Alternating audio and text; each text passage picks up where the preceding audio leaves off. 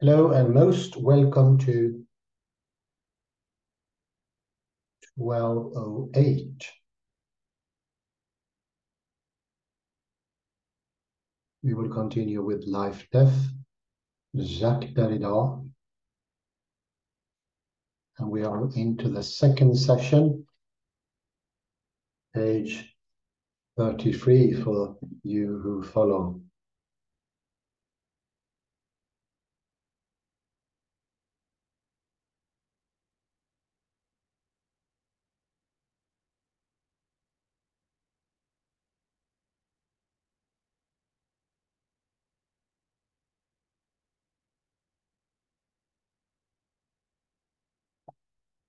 A little recap from the previous time. We took a look at the Nietzschean return of time, one of his most, say, remarkable features in his thinking, and how there is a connection to the circle. Circle is the ring, the hymen, the alliance of the eternal return.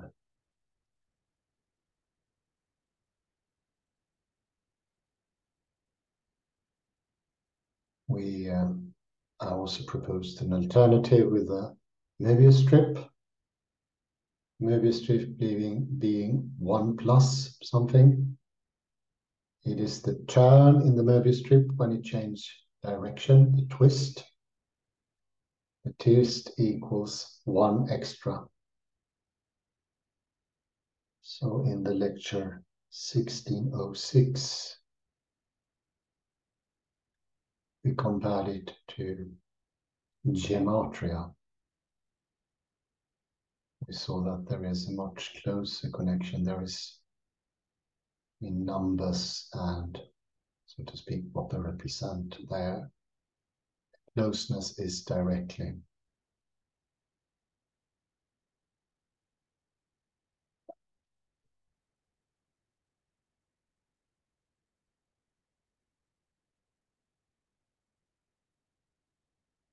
I continue with the second paragraph on page 33, the English translation.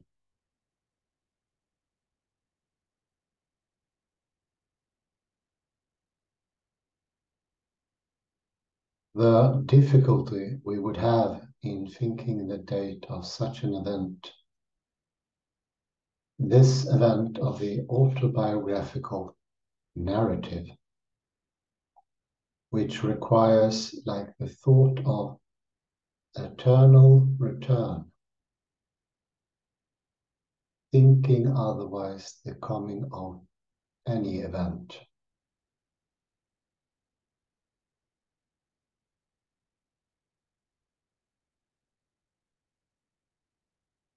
This difficulty cannot but crop up everywhere one seeks to date an event, to identify the beginning of a text. Listen to that. The beginning of a text. Where would you find that in a circle?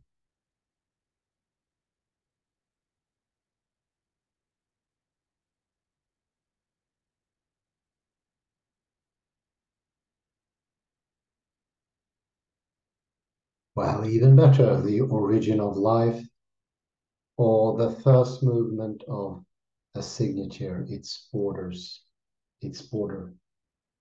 The beginning of life, the beginning of the universe, they're all similar, and they end up in trouble with the circle.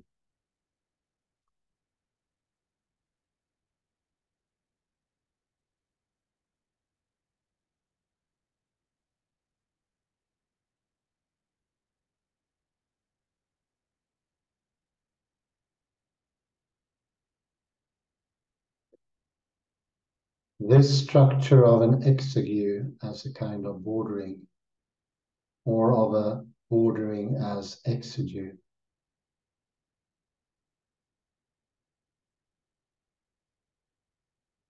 cannot fail to be re-imprinted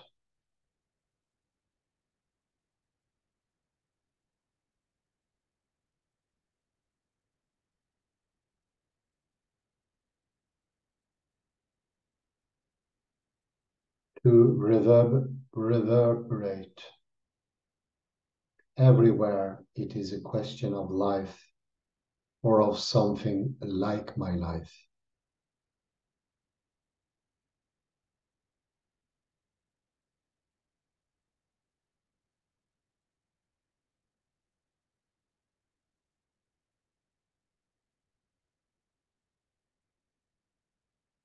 This exegesis structure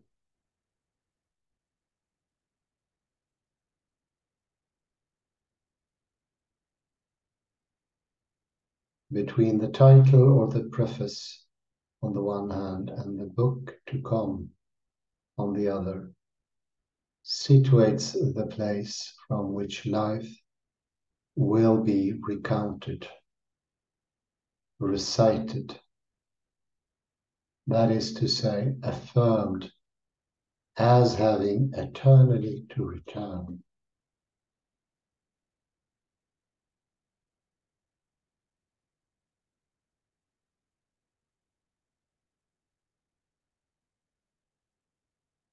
Linked by the wedding ring to itself.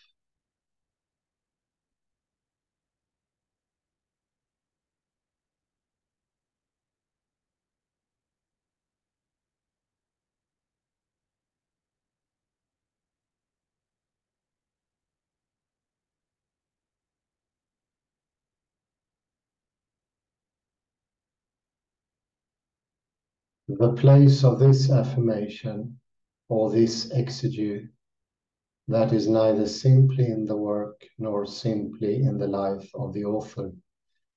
The place of this exegesis that repeats the affirmation.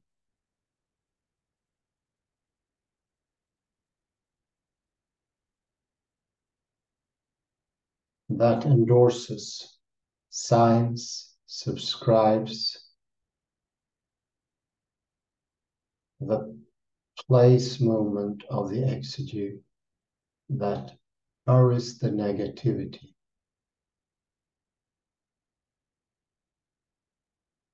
And thus buries even the shadow, is the place and the movement of the noon of life.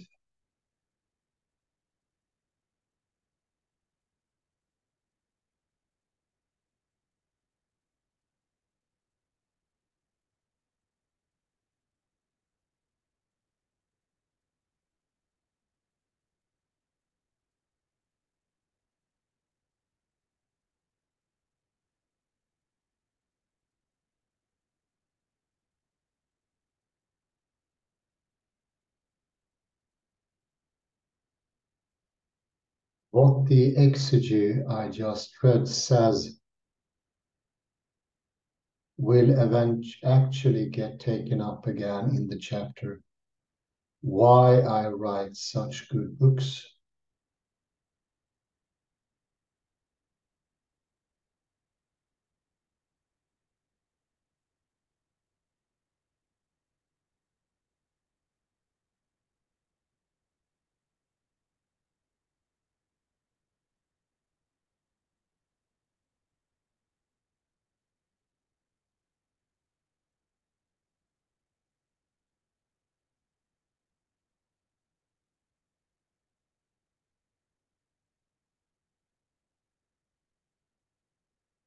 My duty to prepare a moment of the highest self-examination for humanity.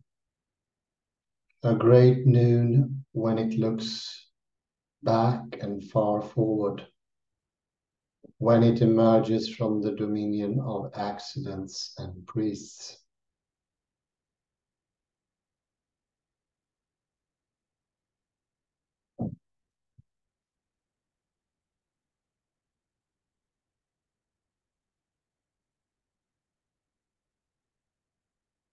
But the noon of life is neither a place nor a moment.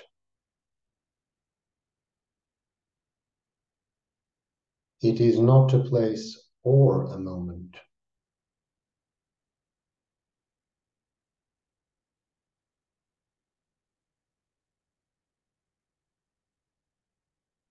First of all, because it is a limit that immediately vanishes, but then also because it returns daily, every day, each day, with each turn of the ring.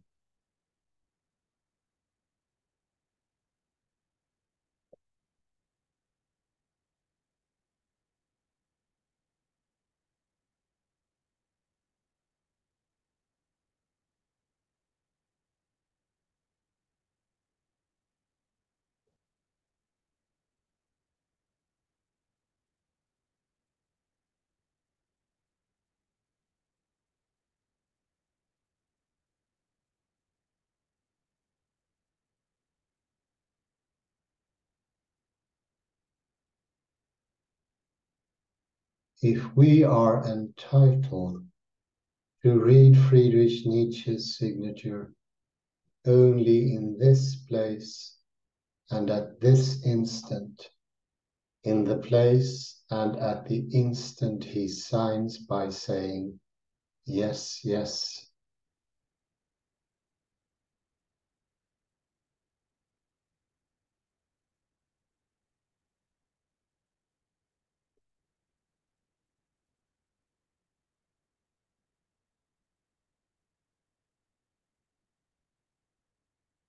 I myself,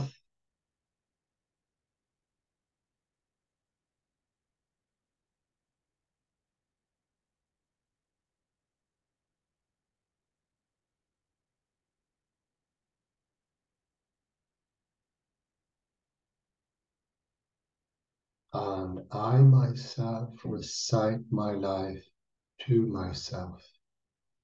You can begin to see the impossible protocol for reading and teaching that this constitutes, and how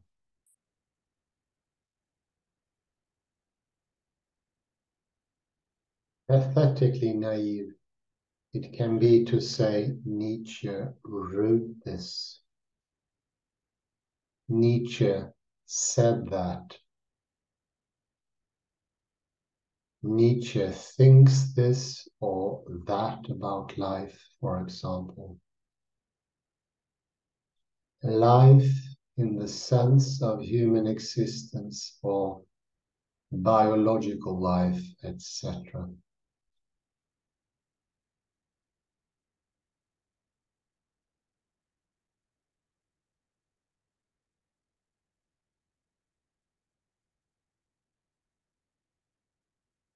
There's a lot of connections to Francois Jacob, of course, here, and how we today see life as a thing. I am not going to read Ecce Homo with you. I am going to have to make do with this forward or forewarning about the place of the exegesis, the place of the fold it makes along a barely apparent limit insofar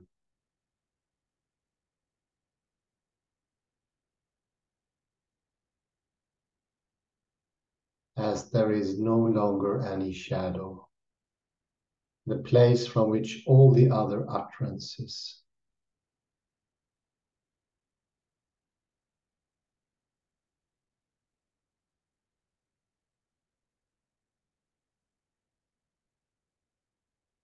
before and after, left and right, are at once possible. Nietzsche said it all, and necessarily contradictory. He said the most contradictory things, and he said that he said the most seemingly contradictory things.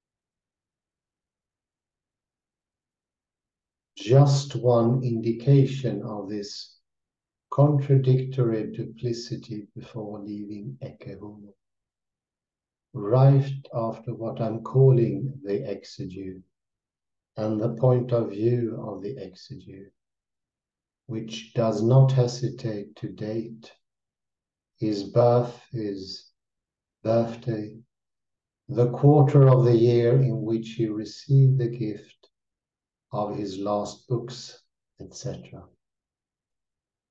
The beginning of the first chapter, why am I so wise?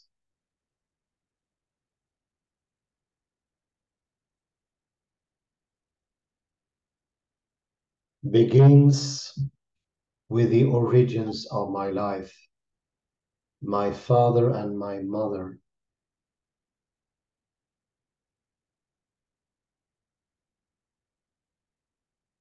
Then immediately thereafter, the principle of contradiction in my life.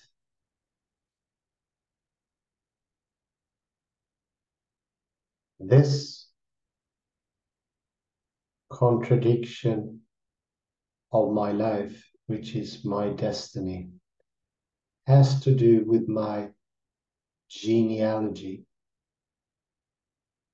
with my father and my mother, with what I express in the form of an enigma as the identity of my father.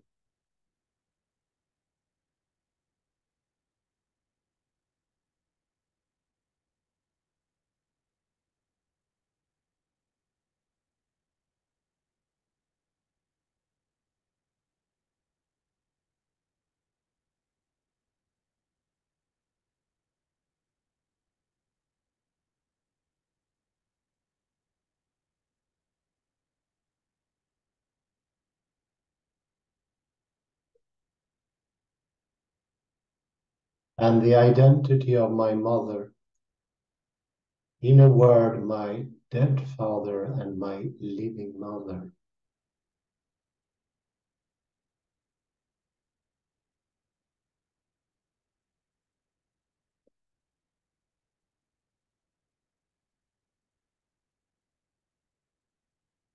My father as the dead man, and as death my mother as the living, and as life.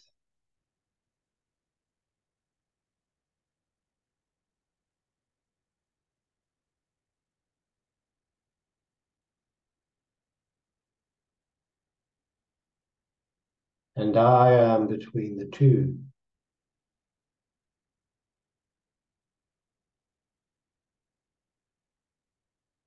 And my truth takes after the two of them.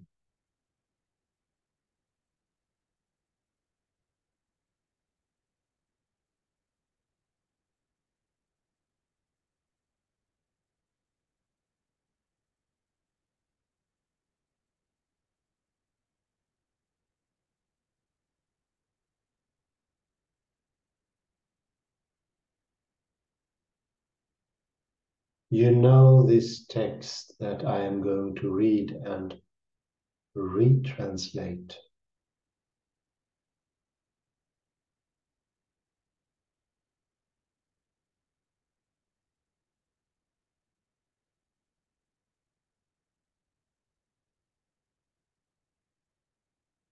The good fortune Glück of my existence, its uniqueness perhaps, lies in its fatality.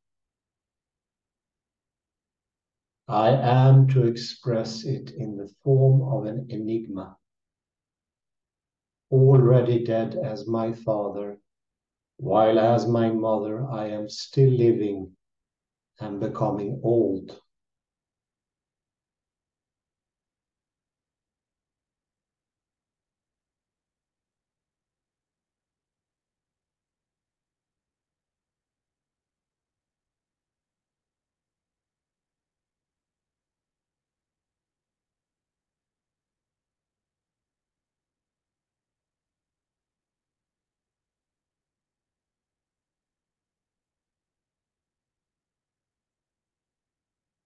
The text says, I am my father orally dead. As my mother, I am still living and becoming old. And I would say this is the circle. This is full circle. Going in to existence. Existence is a seventh number Möbius strip. It has sameness as at the simultaneous moment. It also has difference. Dead father, living mother. So insofar as I am,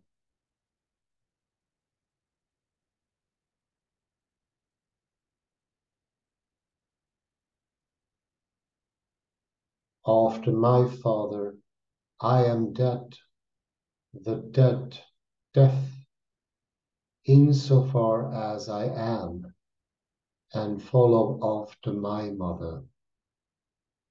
I am the life that perseveres, the living, she the living. I am my father, my mother, and myself.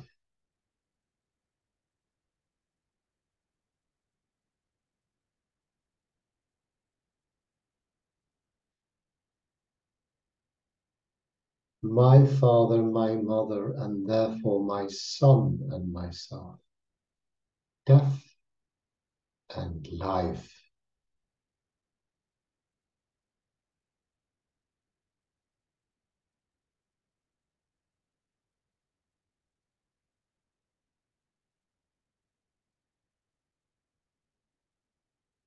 The dead and the living, and so on. That is who I am. Ich bin der und der. This means all of that.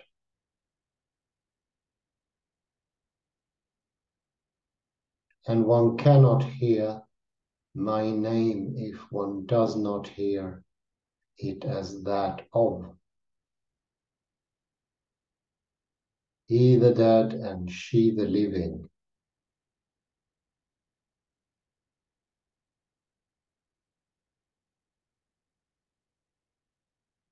That of the dead father and the mother who lives on, who will have outlived me and buried me.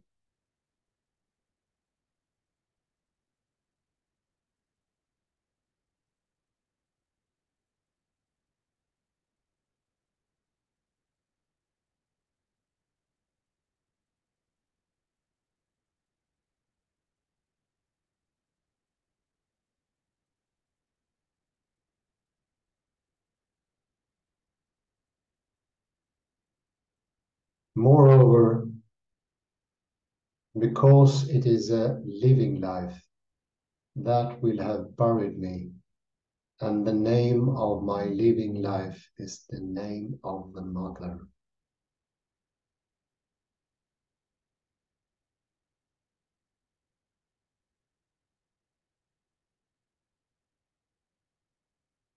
The name of my dead life, the name of my father.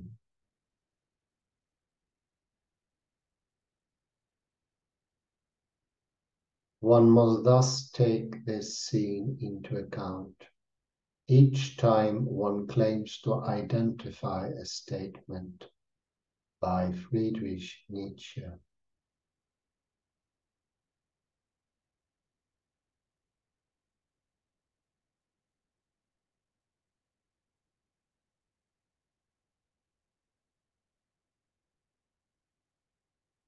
And the statement I just read is not autobiographical in the usual sense of the term. This does not mean that it is incorrect to say that Nietzsche speaks, as we would say, of his real father or mother.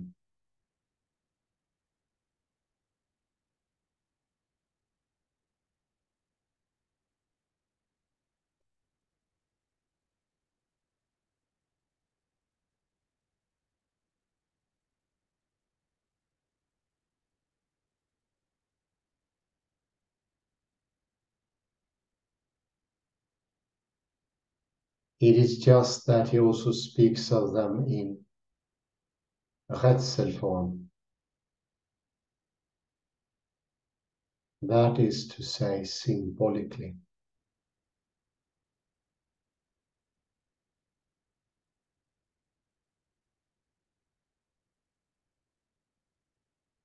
Or rather, enigmatically.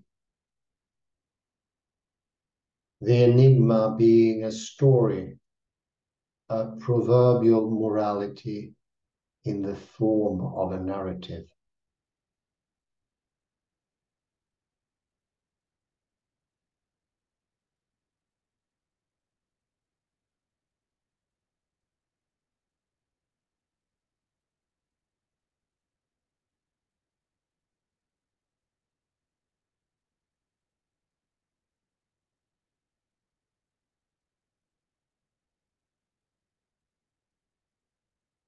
What then follows in the text draws all the consequences of the double origin of my life insofar as my life is born, both from he, the dead, and she, the living.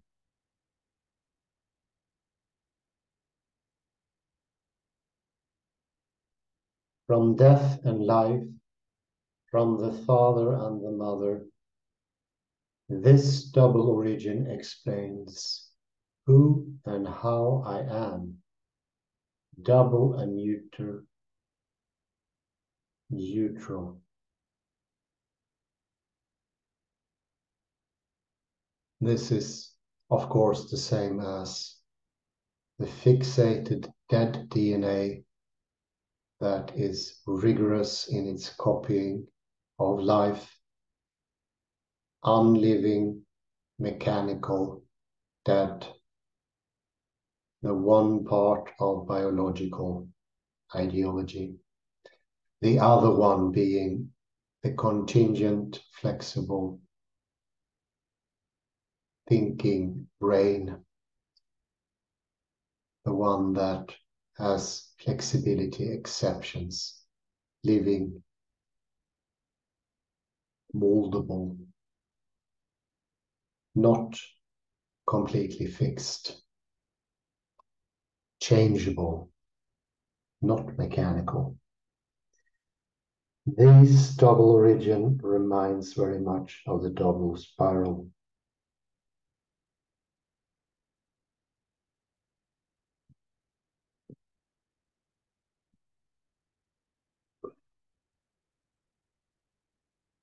I will make this an A episode and I will continue with a B with a little bit more reading and summary. I'm a bit too tired here to continue. I will stop the recording